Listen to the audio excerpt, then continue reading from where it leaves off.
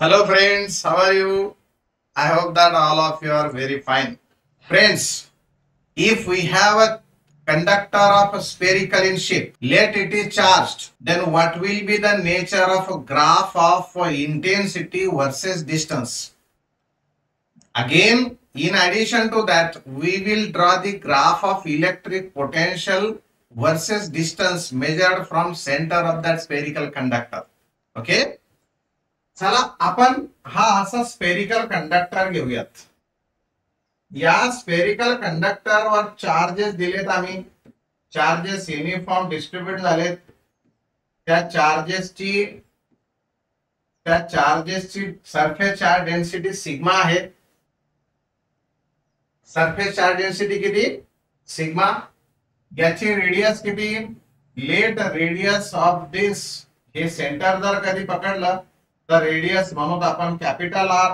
Point जर असेल late इथे, तर हा पॉइंट किती डिस्टन्स वर आहे हे मोजायचं आम्हाला सेंटर पासून. तो पॉइंट मग आता आउटसाइड असेल, तो पॉइंट सरफेस वर असेल, तो पॉइंट इनसाइड पण असेल. आम्हाला ग्राफ काढायचा असेल तर let this is y axis, let this is x axis. Now we have to take intensity here and distance here. Okay, come on. This is white color graph. Friends, how much is electric intensity if point is at infinity? It is 0. Very good. How much is electric intensity inside the conductor? 0. Electric intensity inside the conductor is equal to 0. मग तो point आता इथं असेल, इथं असेल, इथं असेल, इथं असेल, कुठे जर असला तर 0 की नाही. मग समजा जर का माझा हे डिस्टन्स असेल कॅपिटल आर, 0 पासून स्टार्ट झालं, 0 0 कोऑर्डिनेट अपना था ग्राफ पर. अगर ये 0 से मैं आर तक चले जाता हूं तो इंटेंसिटी कितनी होती? दोस्तों इंटेंसिटी होती है 0. म्हणून ग्राफ आमचा चालेल असाच. पण आता आम्ही सरफेसवर आलोय. या सरफेसवर किती असते? What is the electric intensity at a distance equal to radius of that spherical conductor? Sigma by epsilon 0. तो मान लो ये इतनी है, वो सिग्मा बाय एप्सिलॉन 0 के इतनी है. तो फिर all of a sudden is point पर, मतलब सरफेस पर आते ही इलेक्ट्रिक इंटेंसिटी मिल गई हमें मैक्सिमम. हुई. और आपने बोला वो अगर आर इंफिनिटी है तो 0, मतलब मैक्सिमम से लेकर अब उधर इंफिनिटी पर 0 तक जाना है. तो दोस्तों क्या हमारा ये एक्सिस इंफिनिटी बताता है? नहीं, क्योंकि ये तो अपने नोटबुक में है. तो 0 तो हम बताएंगे नहीं, इंटेंसिटी 0 तो हम बताएंगे नहीं. फिर ये ग्राफ रहता कैसे? स्ट्रेट लाइन जाएगा या रेक्टेंगुलर हाइपरबोला होगा कि और ज्यादा कर्व होगा? ये बहुत ही कर्व हो जाता है और ये ऐसा ग्राफ बताना है. दिस is the graph of electric intensity versus distance in case of spherical conductor. चलो दोस्तों, फिर आप क्या करेंगे? हम पोटेंशियल का ग्राफ निकालेंगे इसी ग्राफ पर. ये है पोटेंशियल के लिए कलर और डिस्टन्स तो वही है. व्ही आणि आर यांचा ग्राफ आता काढायचा आहे, पण त्यासाठी थोडीशी गोष्ट समजून घ्या. मित्रांनो, तुम्हाला आम्हाला माहिती आहे की electric intensity is negative potential gradient. होय होय, है की नाही?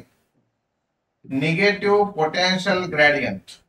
हा व्ही म्हणजे पोटेंशियल आहे आणि हे एक्स म्हणजे डिस्टन्स. याचा अर्थ व्ही चा डेरिव्हेटिव्ह घ्यायचा आहे. तेव्हा निगेटिव्ह साइन काय सांगता रे? हा, potential decreases in the direction of E. आता बघा, ह्या व्ही चा डेरिव्हेटिव्ह घ्यायचा आहे, पण तुम्हाला हे माहिती आहे का डेरिव्हेटिव्ह मॅथमॅटिक्स वाले सांगतील what is the derivative of 0?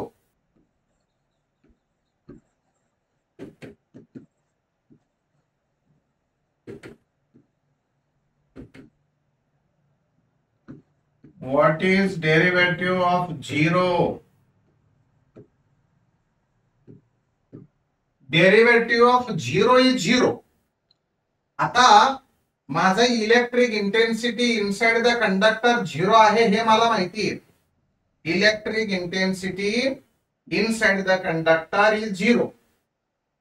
याचा अर्थ ह्या डीव्ही बाय डीएक्स ची व्हॅल्यू झिरो आहे, कारण निगेटिव्ह साईन तर मी घेणार नाही. आता निगेटिव्ह साईन मी आता जर घेणार नसेल तर माझ्याकडे लक्षात आलंय की पोटेन्शियलचा डेरिव्हेटिव्ह झिरो आहे, पण व्ही ची व्हॅल्यू झिरो आहे म्हणून झिरो आहे का व्ही ची व्हॅल्यू कॉन्स्टंट आहे म्हणून झिरो आहे? बघा, या सरफेस पासून आपण मध्ये जाणार आहे म्हणजे डिस्टन्स चेंज करणार आहे.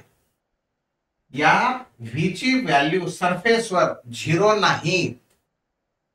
Potential on the surface of charge the sphere is not equal to zero.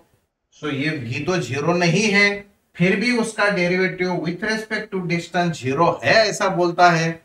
मतलब वो v कांस्टेंट है. तो डेरिवेटिव दो बातों का झिरो होता है. एक तो derivative of zero is zero end derivative of constant term is zero. What is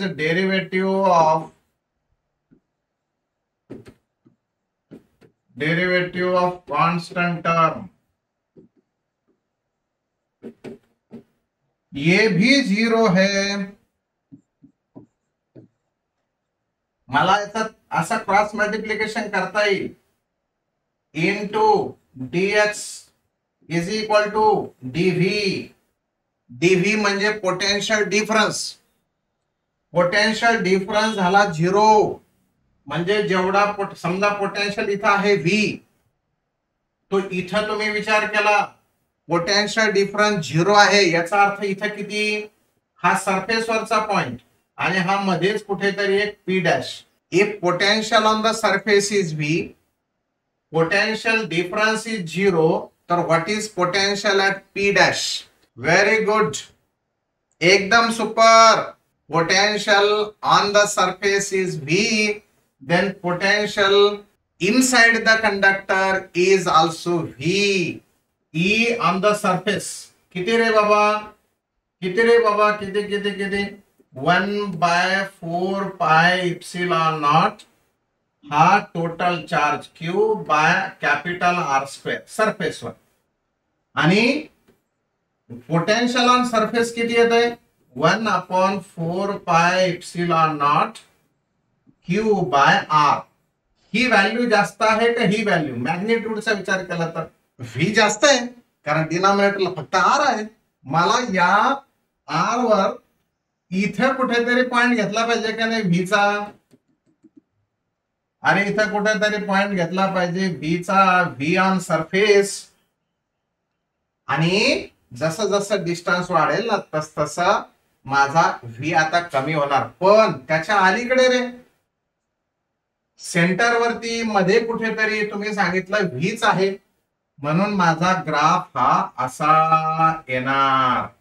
potential at the centre is equal to potential anywhere and this is same up to potential on the surface.